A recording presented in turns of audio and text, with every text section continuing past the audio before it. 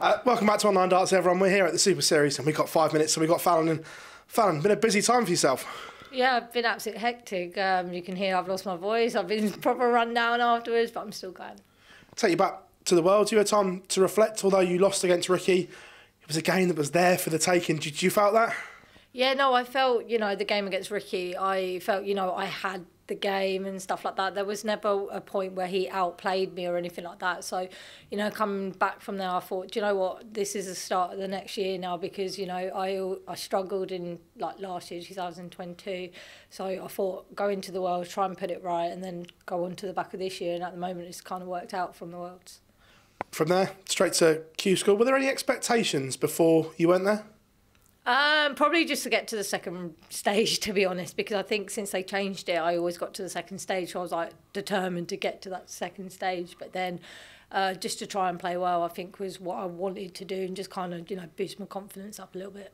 On that first stage, what was that feeling like when you went through the day and didn't get to the second stage on order of merit, actually won your place outright? That must have been a really good feeling.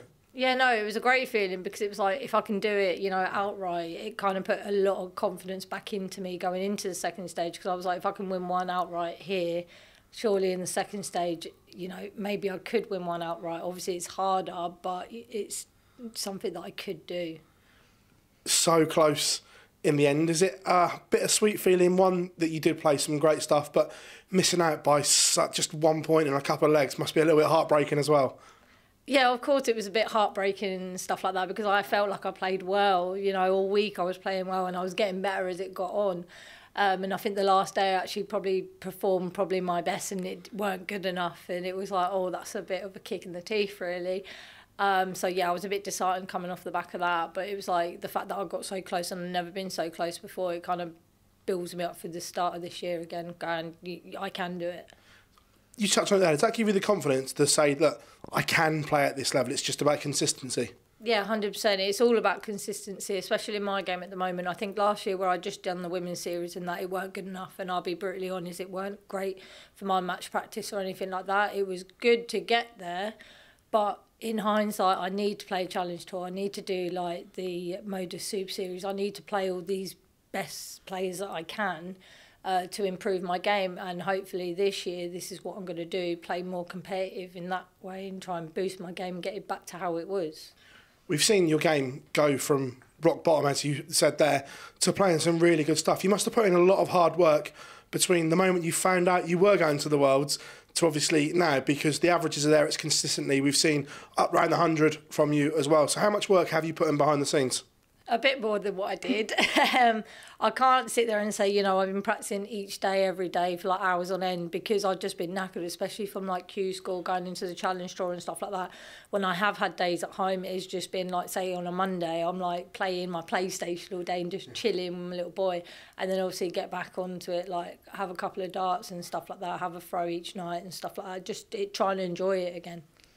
With enjoying it, the smile is there. Obviously, last year was tough, as we know, but you feel in a much better place in yourself now as well.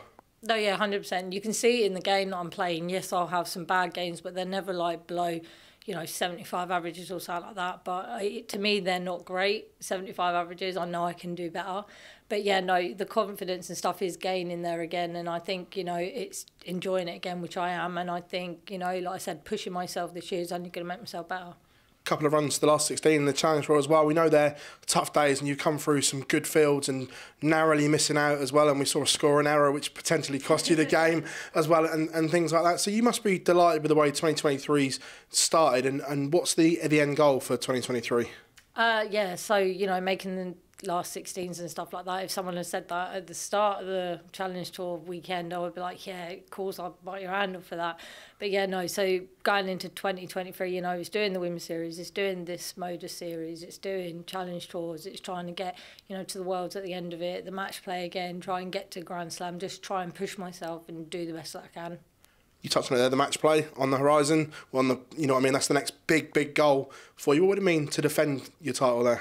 No, yeah, no, it'd mean absolutely everything, because obviously it was one of the first majors that I'd actually won, especially in the women's game. I'd never actually won a proper major either.